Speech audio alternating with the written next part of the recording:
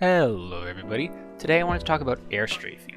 Air strafing is an older feature of the game that essentially was increased air control. This clip is from the end of 2017 on PC, and you can see Buck having a lot more air control than we do nowadays. This increased air control in every champion's base kit was a part of the reason that BK's Air Blast card used to be so good. Like a lot of movement in the game though, this was eventually removed, but not from console.